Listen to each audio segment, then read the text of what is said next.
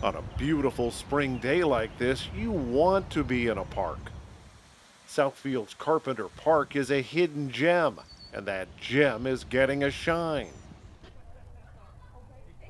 Courtesy of workers for Southfield based Eaton Corporation. This is their 9th annual Day of Caring. I find it personally rewarding. I think my team really enjoys it as well.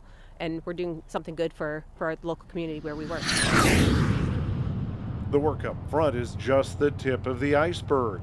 You find that out as you go deep into the woods. This is a very large park extending from 10 Mile all the way down to 9 Mile. And as we ride through it, you can see some of the things that the workers for Eaton have done. The city really, while they could get the materials to repair things, had not the manpower to be able to do it. And so it made a big difference when Eaton Corporation brought out 22 people today. The work includes repairing a much-needed footbridge and rebuilding a staircase. That even includes hauling away what's left over.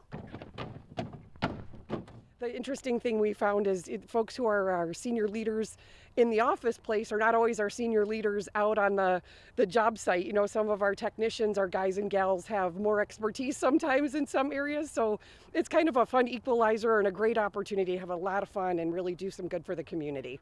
And of course, the whole idea when they're done is to make this park as walkable and as enjoyable as possible.